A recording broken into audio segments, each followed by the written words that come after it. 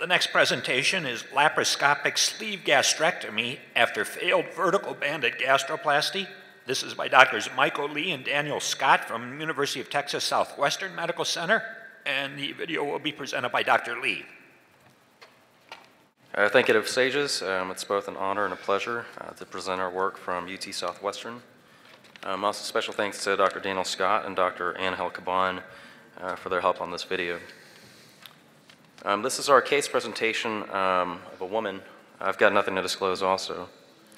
So this is our case presentation of a woman who was presented to our clinic after her failed vertical banded gastroplasty. She had a BMI of 57 and had severe complaints of reflux disease. Also in her history, it was significant for many open abdominal operations, as listed here. She had an initial weight loss of 70 pounds, however, then regained all of her weight. It's also interesting that she had a very large incisional hernia, which is very difficult to diagnose at first, and this was apparently missed on CT scan, but later found on barium enema to contain a large amount of transverse colon, as seen here. So she underwent a laparoscopic incisional hernia repair with dual-sided mesh. And it was soon after this operation that she began having these symptoms of reflux, which progressively worsened throughout the next several years. Eventually, she was found to have a moderate-sized hiatal hernia. Although her previous images and her endoscopy were normal, it was unclear to the extent that this hiatal hernia had been causing her symptoms versus a problem with her vertical banded gastroplasty. And at this point, her symptoms became very intractable and severely lifestyle limiting. So we offered her a laparoscopic exploration with a plan to proceed carefully depending on her intraoperative findings. And this is an illustration of her ports. We later upsized one of the 12mm ports for 15 to accommodate a stapler. We found that a Nathanson was very helpful in our exposure, and we positioned her in padded spreader bars so that this could facilitate a steep reverse Trendelenburg position. We also gave her DVT prophylaxis with subcutaneous heparin and sequential compression devices. So when we entered her abdomen, we found that she had many dense adhesions, especially along her mesh. These were lysed using the ultrasonic dissector. And we also found that she had a very large and thickened liver edge with many attachments on both the front and the back side of the liver, and this occupied a lot of the left upper quadrant. So we began by opening up the lesser sac and dissected along the greater curvature.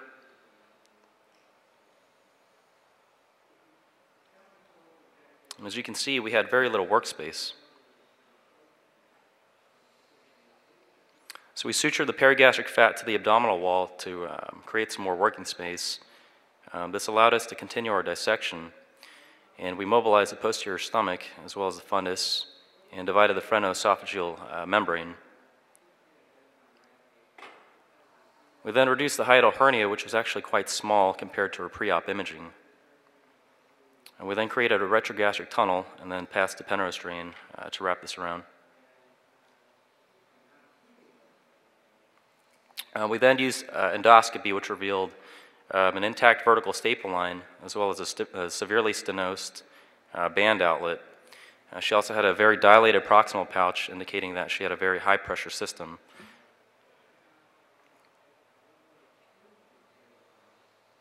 We then left the endoscope in place, which actually helped us identify this band, which appeared to be fully integrated within her stomach. Luckily, we found a Prolene stitch, which was attached in her prior operation, and we found that this was consistent with the appearance of Marlex. Although we had wanted to leave the band alone, we felt that this band was nearly obstructing, and so we dissected off 1 centimeter off the anterior surface of the stomach.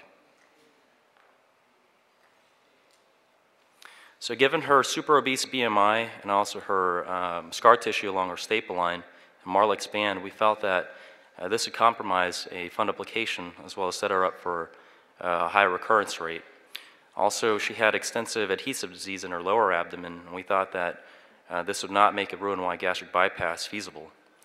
So at this point, we thought that sleeve gastrectomy would be her best option.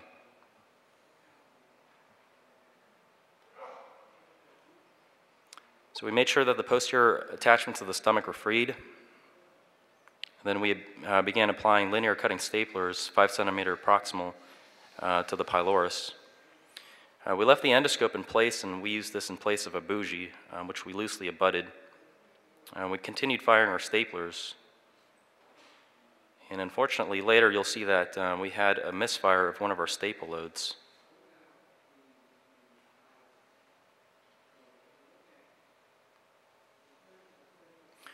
We eventually used a blue-loaded buttress load to transect the remainder of the stomach, and later you'll see that we left a 15 millimeter gastric cuff of tissue at the angle of His. And because of our compromised staple line and also the extensive scar tissue, we felt that we would oversew the staple line for added security.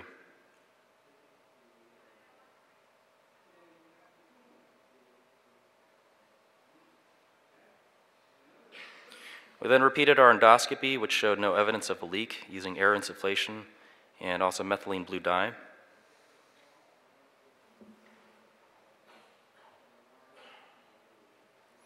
We additionally applied fibrin sealant along our suture line for added security.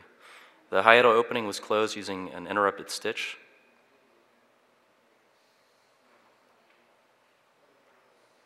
And we made sure not to close the hiatal opening too tightly. Eventually, we removed the gastric specimen, and we closely examined it for the appearance of 2 staple lines. And we eventually left the drain in the vicinity of our repair.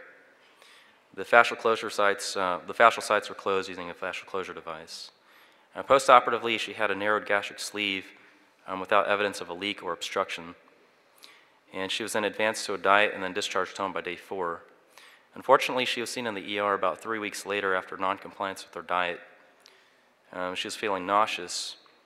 However, we obtained a repeat study which actually showed better flow of contrast. So she was later observed and then discharged home the next day. So this is a summary of our findings as listed here. And we found that at 3 months follow-up, her BMI had actually dropped from 57 to 50. Her complaints of reflux were resolved, and she was quite happy with her operation. And although some surgeons would argue that Roux-en-Y gastric bypass is the preferred revisional operation after vertical banded gastroplasty, we found that in a select group of population such as this, with extensive lower abdominal disease, with adhesions, we felt that in our experience, laparoscopic sleeve gastrectomy was both technically feasible and also an effective operation. Thank you.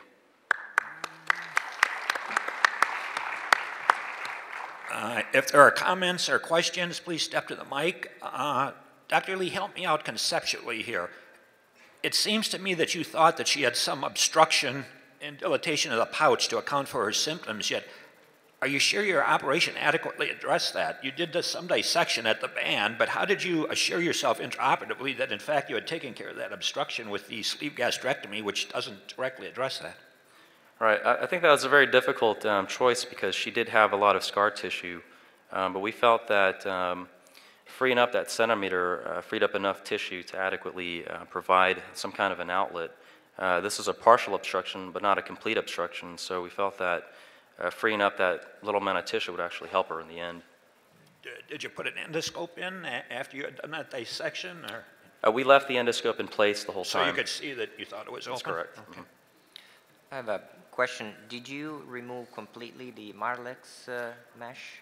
No, the Marlex band, it was almost fully incorporated, so we actually just lifted off that centimeter, and so a 270-degree remnant was actually left in place.